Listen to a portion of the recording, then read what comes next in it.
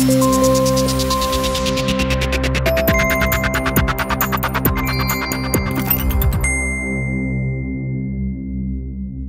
online business set up to disrupt the market in university gowns has vowed to bring an anti-competition case against the University of St Andrews after failing to have a case the institution brought against it transferred to an English court. The university originally took action against the UK arm of Australian business Churchill Gowns after replica versions of its iconic red undergraduate gown were offered for sale on the latter's website. While official St Andrews gowns, which are supplied by upmarket tailor Ede Ravenscroft, sell for £159, the Churchill version costs £89.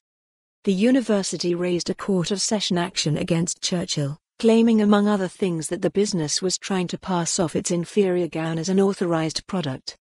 Churchill attempted to have that matter moved to the English High Court on the basis that its business is based in London and it intends to bring a claim for anti-competitive behaviour against Ede Ravenscroft and a number of English universities. It said it believed the St Andrews case could be joined with those matters.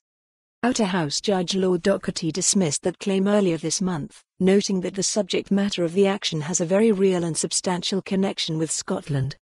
The pursuer is a Scottish university which complains that its trademark has been infringed, and that its goodwill is being damaged by the defender passing off goods as being authorised by the pursuer, he said in a written opinion. While the defender does not have a place of business in Scotland, I consider that on a proper analysis the defender has carried on and continues to carry on business here. Some of the relevant acts of the defender took place in St Andrews. While the online advertising was instigated and managed from the defender's place of business in London, and that is a relevant connection with England, it was and is directed to a very material extent to undergraduates who would be in Scotland when they read the advertising and when they purchased a gown. Any damage to the pursuer's goodwill caused by passing off will be suffered in Scotland. Similarly, damage caused by the alleged trademark infringement will be suffered very largely in Scotland. Churchill's UK Managing Director Oliver Adkins said that now Lord Doherty has ruled the case must be heard in Scotland, it is our intention to bring a counterclaim in Scotland for anti-competitive behaviour. It has been evident since we first begun selling our undergraduate gowns to students at St Andrews that the university wishes to prevent us competing in the market, Mr. Adkins said.